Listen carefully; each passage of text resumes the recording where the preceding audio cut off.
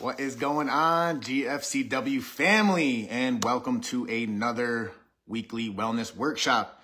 As always, I'm Dr. Ryan Hyde, and myself and my wife, Dr. Haley, and our practice are on a mission to empower you to thrive through teaching and helping you understand what it means and takes to truly be happy and healthy. Furthermore, we want to provoke you to take action regarding your health now, instead of waiting for dysfunction and disease to arise, like we have often been taught to do. Now, tonight, I am so excited to be with you guys. We are going to be going over a topic that is definitely more philosophical in nature, but it really helps to bring together kind of what chiropractic is, and the reason that we have it, right? Now, before we jump into that, I do want to give a couple shout outs. I have been working with a few other resources, we can call them. One of them is a Marine Corps brother of mine named Joseph Berry. Him and I are actually currently working on a class to talk about adversity, facing your fears, dealing with all that type of stuff, and still being able to continue and fight on. So him and I are working on that, so stay tuned for that. That will be coming here within the next couple of months. And also, I have been working with Higher Health and their owner, Nigel, working on a collaboration to bring to you guys a good class about the reasons organ meat is so important to our health, our gut biome, our mental health. Nigel is a great guy. We had an amazing talk this morning over some coffee. He's just so knowledgeable that I was just excited to get the opportunity to bring him on here with us and let him teach all of us firsthand the importance of diet and nutrition and supplements and stuff like that. So keep those in the back of the mind because they are definitely going to be coming your way pretty soon. But tonight's all about the safety pin cycle. All right. Now I know that means absolutely nothing to you viewers right now. That is okay. That's why we're here tonight. We're here to learn. Now, before I go into depth what the safety pin cycle is, we first have to go over a few very key and specific definitions. All right. Now, of course, like always, when I need, bam, I got my trusty chiropractic textbook. I have told you guys from the jump, this is one of the biggest books that I pull information from. It is a chiropractor's lifeline. Great book. Again, W.R. Stevenson. So tonight I am going to be reading the definitions from this book.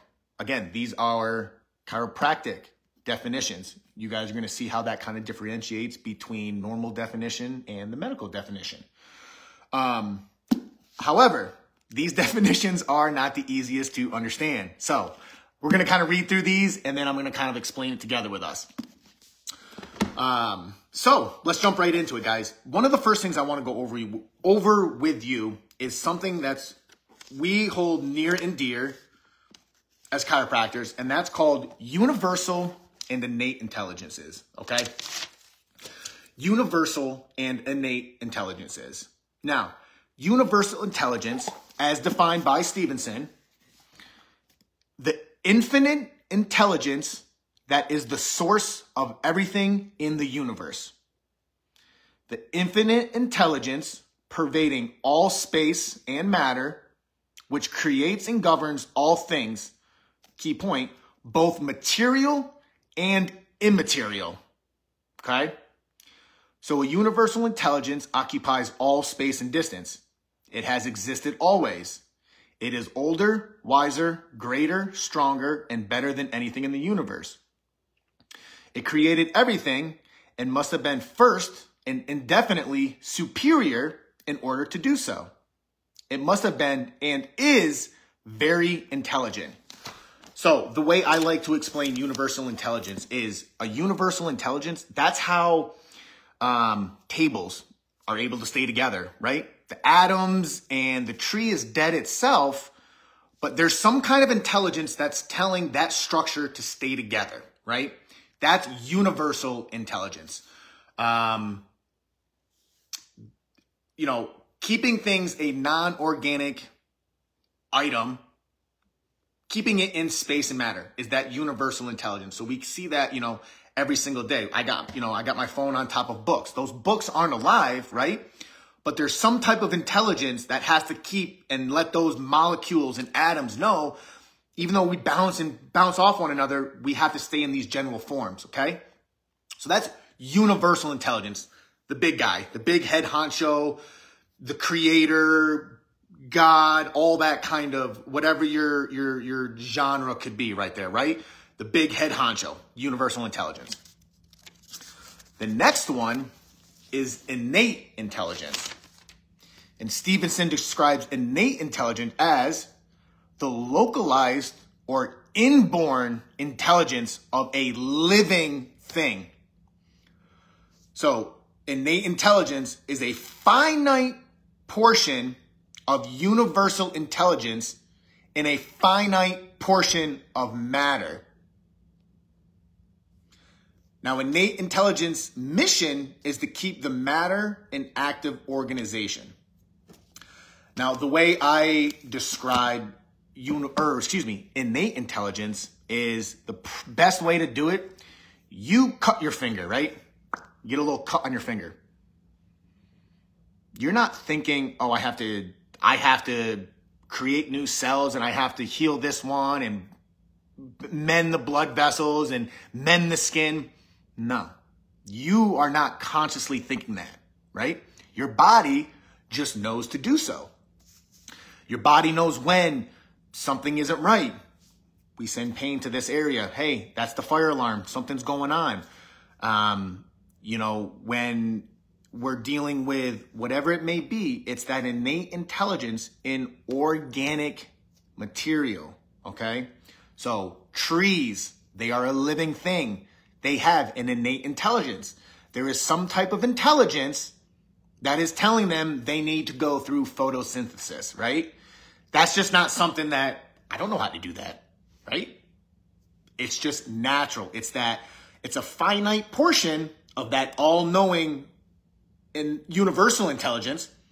We take a little piece of that and you plop it into the living matter, right?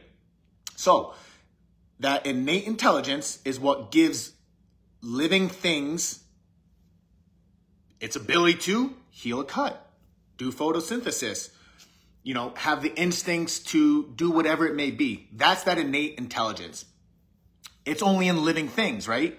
The table, the books. The book isn't alive. The book doesn't need to do photosynthesis. The book doesn't need to heal a cut. You rip a page in a book, that's it. Nothing happens, right? The universal intelligence is what is keeping it all together, okay? So universal intelligence, big head honcho, all-knowing, all-seeing, never wrong. Innate intelligence, living things only, and it's what gives us that I can heal a cut. Plants know how to do photosynthesis. That's the innate intelligence. Now we dive into a word that you have probably heard Dr. Haley and I say numerous times, and that's a subluxation, okay?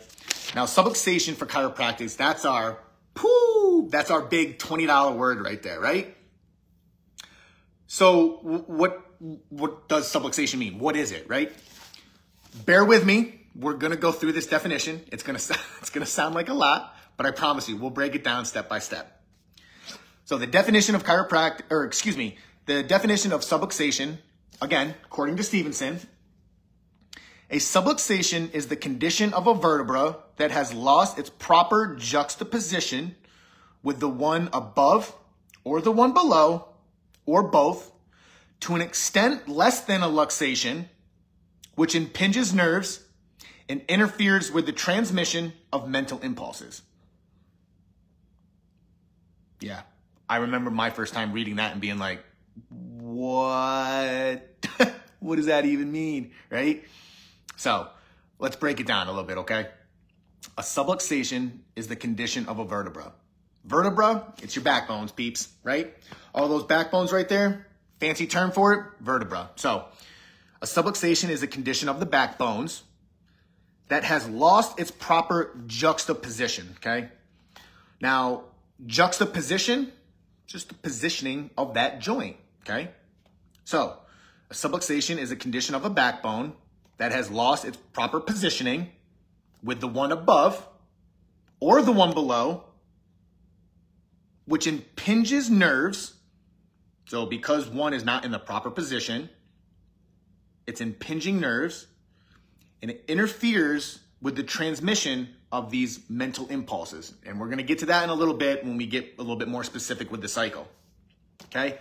So a subluxation is when a backbone is not in the proper position with the one above it or below it to a point that it causes impingement of a nerve and does not allow the proper transmission of these forces through your body.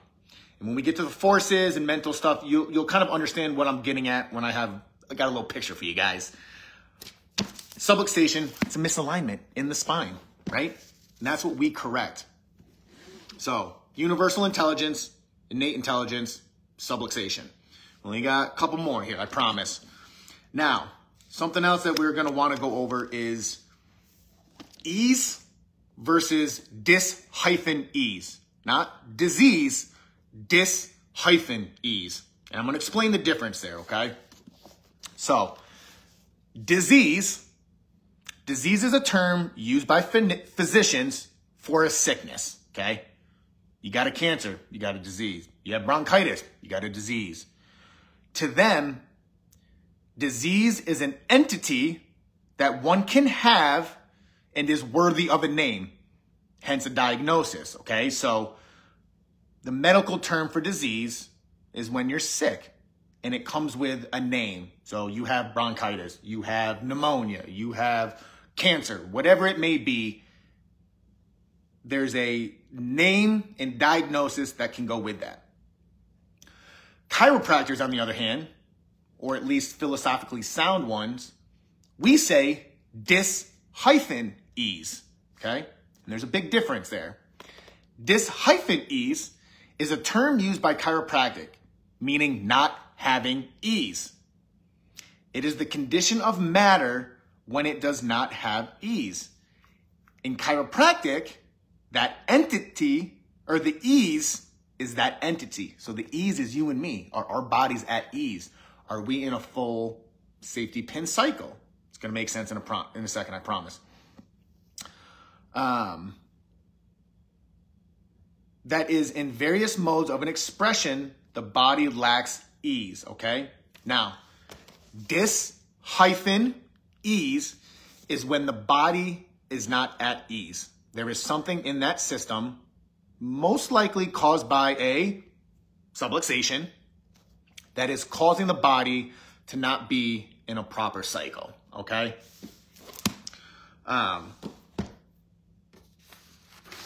Here's the cycle that we're talking about today, okay? So this is the safety pin cycle right here. This is your normal, you're in alignment, you're functioning well, you're at ease, okay? Can you guys see that? This one over here is what we call dis-ease. And you can already see something's not right there, right? So, we're going to get to this in a second. Actually, our next couple terms that we're going to go over are efferent versus afferent, okay? Now, these are big, scary sounding words for basically impulses that come from the body, from the brain out to the body, and then from the body back into the brain. Efferent is this one right here. Sorry. Efferent, this is efferent. The mental impulses coming from that innate intelligence that we talked about, because it's all knowing too. It sends the messages down all the way to your body, right? And that's efferent, brain to body. Afferent, on the other hand, is taking all the signals and messages from your body, sending it back up to your brain, where your brain then processes everything, okay? So efferent, brain to body. Afferent, body to brain, okay? Now, the last couple definitions I want to hit you guys with are quality versus quantity, okay? Now, the difference in this one, and this takes a little bit to get the understanding of. If you remember earlier, we said universal intelligence is all-knowing, which means it is far, far more intelligent than we can ever be, okay? Universal intelligence, all-knowing. It is never wrong. It knows exactly what to do, how to do it, when to do it, to be perfect at all times. Now, what did we say innate intelligence was? Oh, that's right. It's a finite portion of universal intelligence. Well, if universal intelligence is always right and never wrong, and we're taking a little piece of that, plucking it in here, calling it innate intelligence, well then, by process of elimination, innate intelligence has to be 100% at all times as well, too, right? And this is where it gets a little confusing. The quality of innate intelligence is always 100%. Okay? And universal to innate, 100% quality. It's the perfect signaling, perfect connection, never breaks, never falters. It is 100% perfect at all times. Where we run into the issue, so it's like, well, Dr. Ryan, how come we don't feel healthy and are perfect at all times if we have this little bit of the finite universal intelligence within us? And this is where the safety pin cycle comes into play, people. Because of matter, our bodies, whether it may be a trauma, a thought, a toxin, those are what cause us to not get the full 100% quality, okay? We are limited by the quantity of matter, okay? So the reason we're not able to express 100% quality of innate intelligence is due to the fact that I, myself, Dr. Ryan Hyde, my matter is not perfect. Maybe I have an autoimmune issue.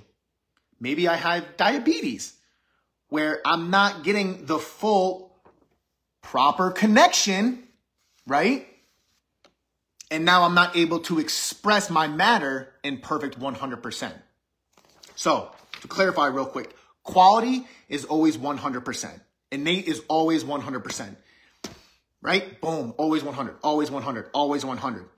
It runs into the issue with quantity of our matter. Our matter is not able to receive that 100% intelligence. We have flaws. We have issues. And that's why the chiropractic adjustment is so vitally important, right?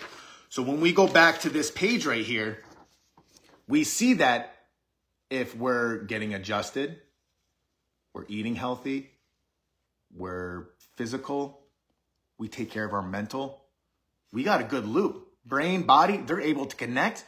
We're getting the best possible innate intelligence that we can get, right?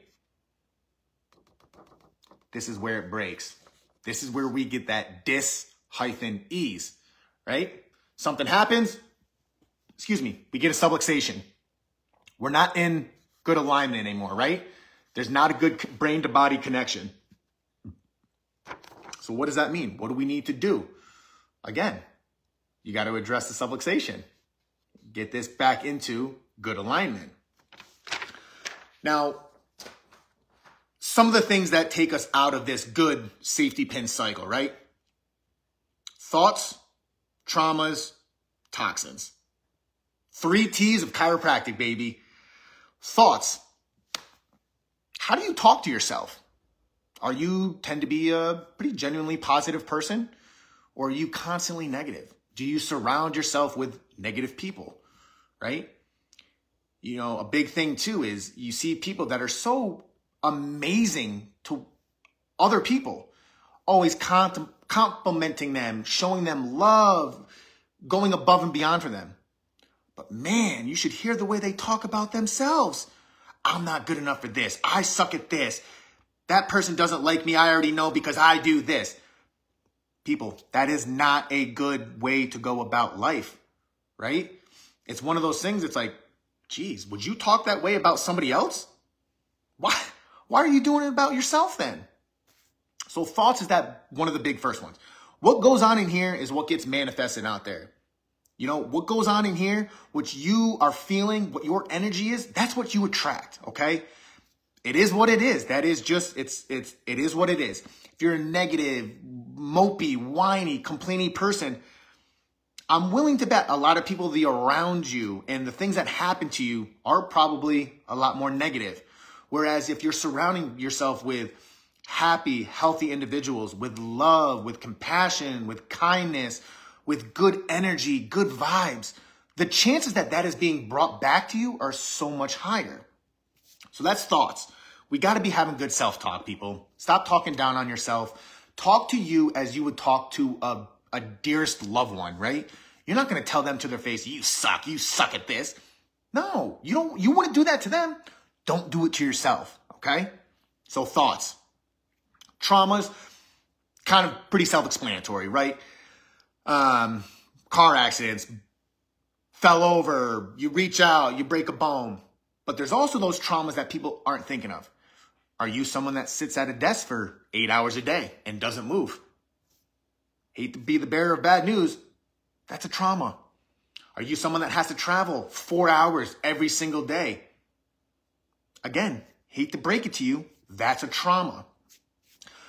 Anything that's causing your posture, your structure to be put into areas that it should not be, whether you want to call them a micro trauma, a hiccup, a twinge, whatever it may be, they need to be addressed, okay? So thoughts, traumas, two things that are going to knock you out of the good loop right here.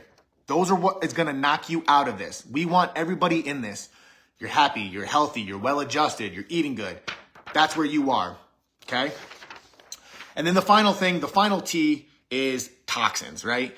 And this isn't just chemical toxins, right? Like, oh, did I inhale too many paint fumes? Did I, was I around bleach too long? While yes, those are toxins, people, this day and age, the food that we are eating,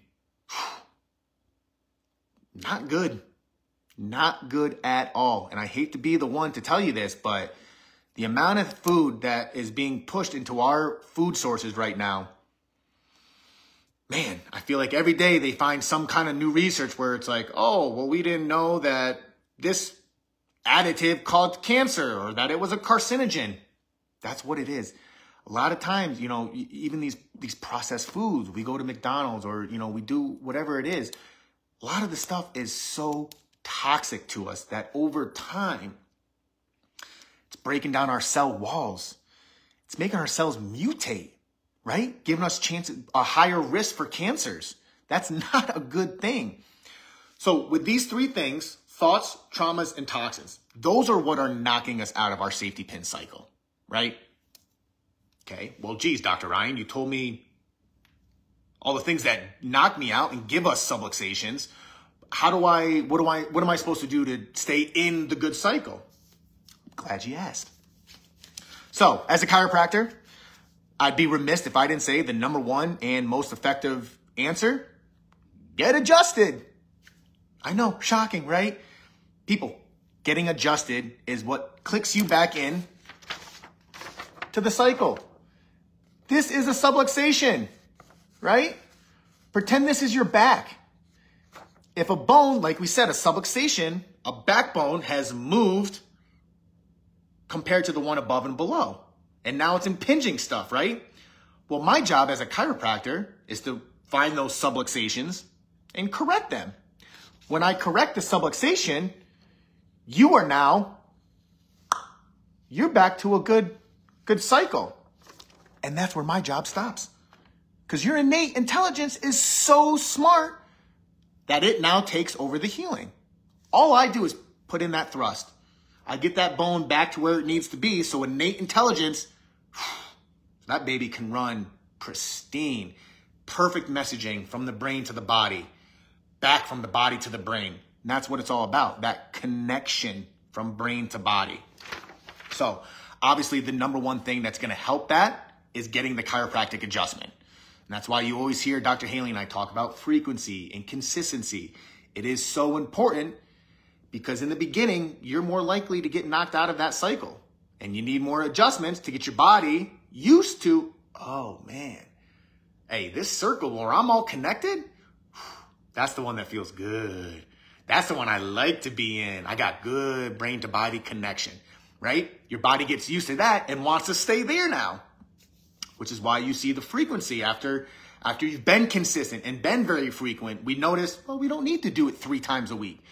We don't need to do it 2 times a week anymore. Now we can do that maintenance once a week, baby, and your body's loving it. That's the goal. So chiropractic adjustments. Then these next 3 are in no specific order, okay?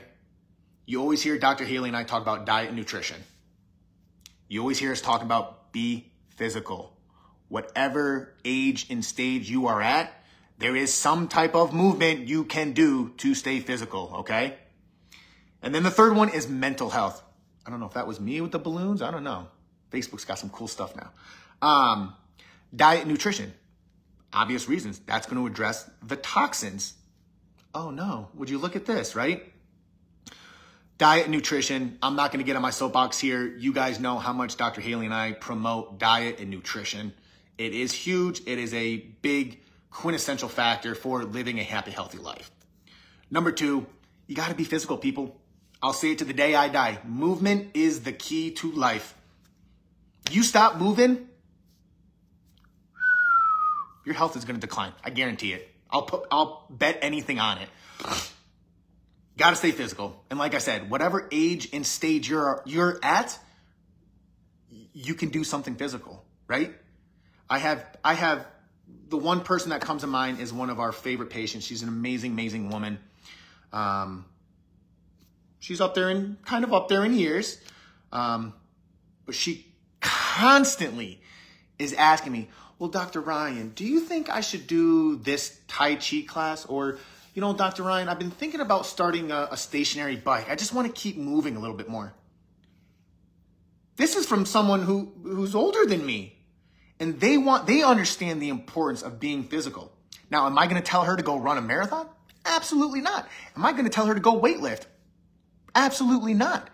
I'm going to give her, let's try walking. Tai Chi. Beautiful, controlled, slow movements, right? And then a stationary bike. I mean, this lady is amazing.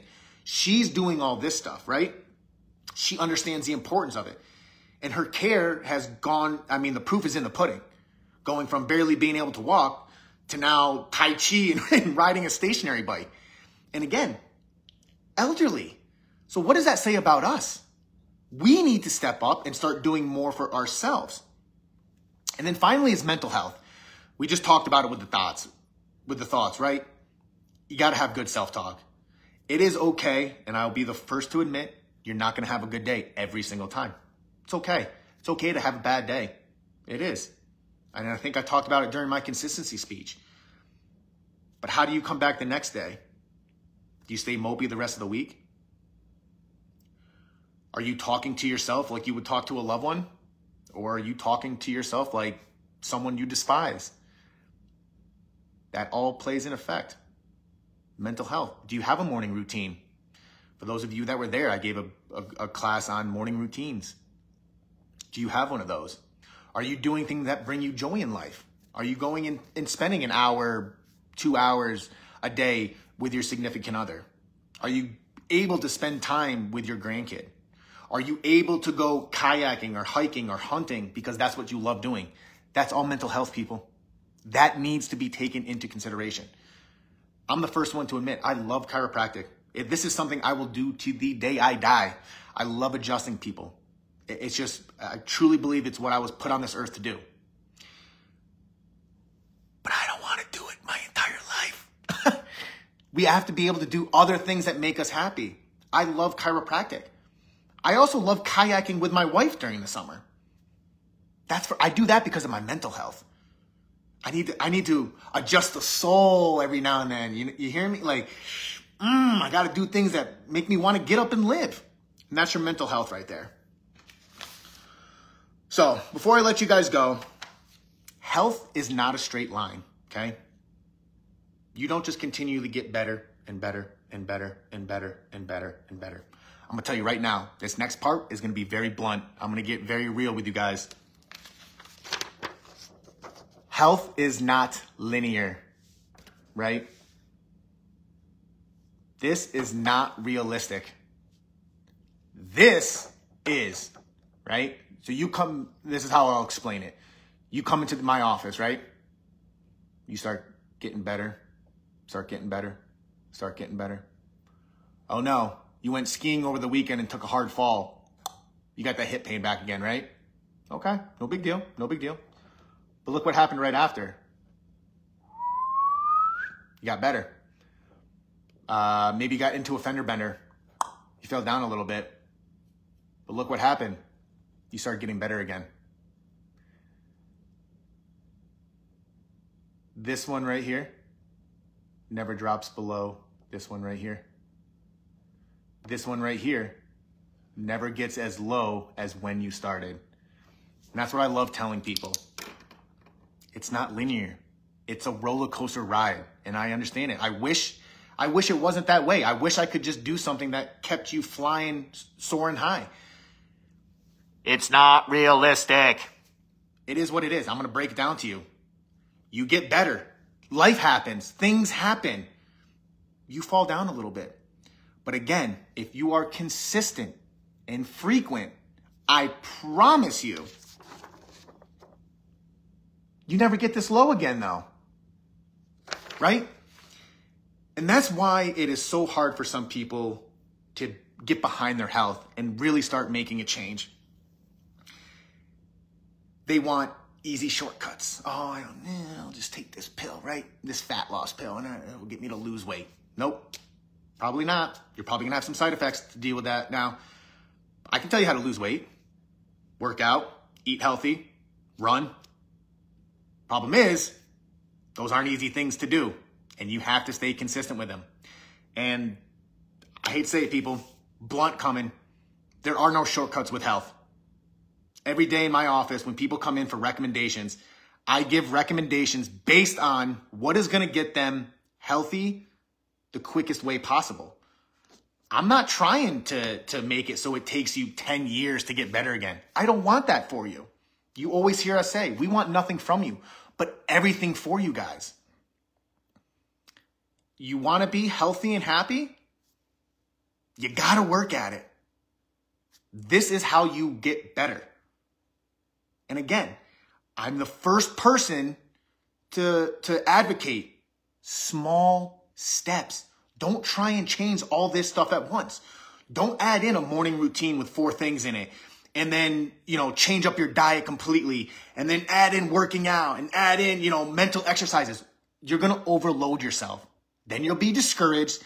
I'm not going to do anything now. Pick 1 or 2 things.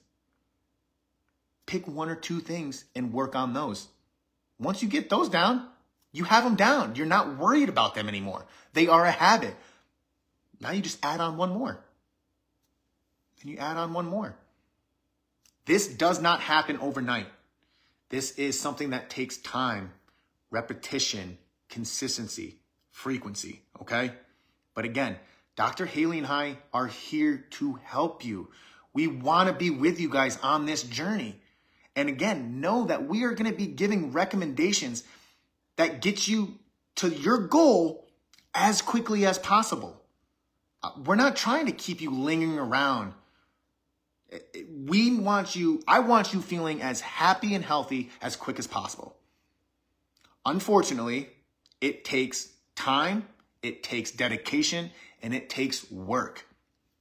I'm not going to sugarcoat it. That is the answer right there. There is no magic pill that you can take. I am healthy. There is no magic pill you can pop. I will never get a disease again. There is no magic pill you can pop and you're Arnold Schwarzenegger. You have to work at it.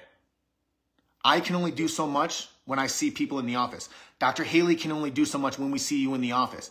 It is on you.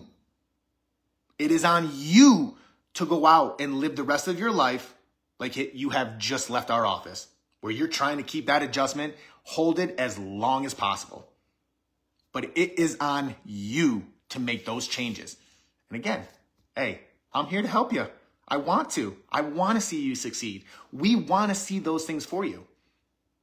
But you got to want it for yourself first. So guys, before I leave you here tonight, of course, like always, we have to have a call to action, right? What's going to get you guys engaged in a little bit, right? So we went over those 3 things: thoughts, traumas, and toxins. What I challenge all of you to do is in each category, write down 3 things that are giving you subluxations, right? So for example, thoughts, okay? What are 3 things that I'm thinking that might give me a subluxation? Okay. So for example, I didn't do so great today in the office, and I just, I just didn't do well with that patient, or I wanted that new patient exam to go a lot better.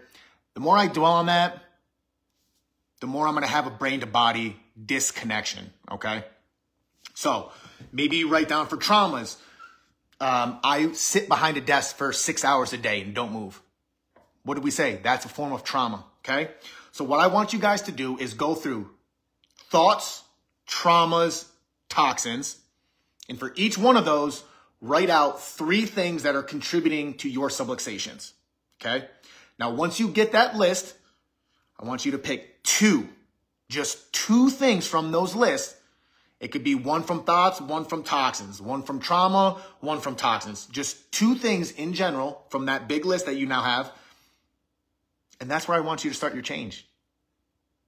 Those 2 things, whatever you think is going to get you to that happier, healthier life, start with those 2 changes. Get them down. And people, it's not do it for a week and then, oh, I'm good, I can add something in. No. 3 weeks to 90 days. I know it's a big chunk of time. That's when a habit is formed. So a minimum of 3 weeks, you got to do these 1 or 2 things, these 1 or 2 changes that you're going to make in your life. Again, if you're one of those people that sits down all the time, maybe one of the changes you're going to make is every hour, I'm just going to get up and move around for 2 minutes. 2 minutes, that's it. Whether it just stands up in front of your desk, do some stretches, whatever it may be. What are you going to challenge yourself with? What are you going to, excuse me, what are you going to pick today? What are the 2 things that are going to help change your life tomorrow? Okay. So again, I challenge you guys to go through that tonight, see where you're getting some subluxations, and then where you can make the change. All right. So I'm going to leave you guys with that tonight. I had a blast going over this talk with you guys tonight. Safety pin cycle is something that's near and dear to my heart. I love the philosophy behind it. It also gives you a good insight into how mine and Dr. Haley's brains kind of work, right? So thank you all for joining tonight. We really, really appreciate you guys. And Dr. Haley will be going over healthy family, happy life next week. So you guys won't want to miss that. She's going to be giving a great, great class. So I will see you all next time, and y'all have a good night.